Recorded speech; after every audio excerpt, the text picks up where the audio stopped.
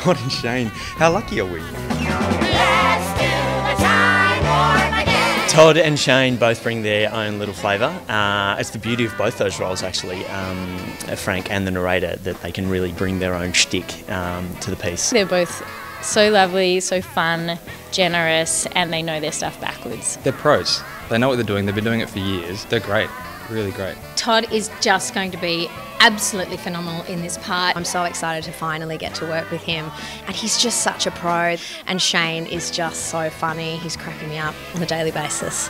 He is such a jokester, and he is going to be wonderful with the audience as the narrator. Rocky Horror is like a family of cast members, and having them part of it is great, and they're both really amazing, and they're both such giving actors. It's brilliant.